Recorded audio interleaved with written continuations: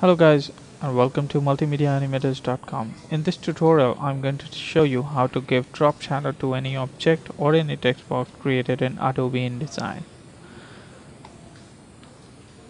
I'm going to create a box here which I want drop shadow to be added. Suppose this is my box and I want to give drop shadow to this box. You just have to select your box, and on this option here it says drop shadow. Click on it and you'll get the drop shadow here.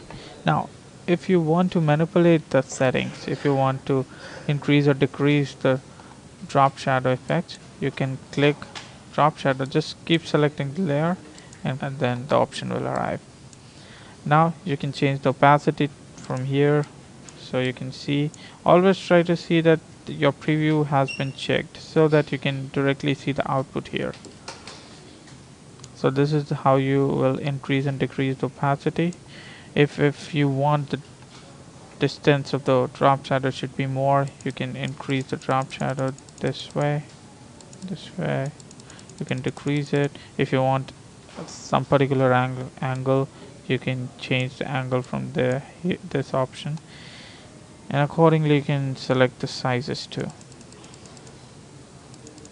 So this is how you give a drop shadow effect to any of your text box or image.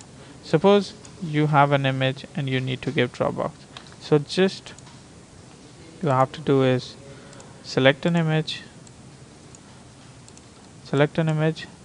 click drop shadow setting, and now you can manipulate the stuffs. You can change the opacity, distance, anything you like. I hope you have learned something on this video, so stay tuned for more to come. Thank you.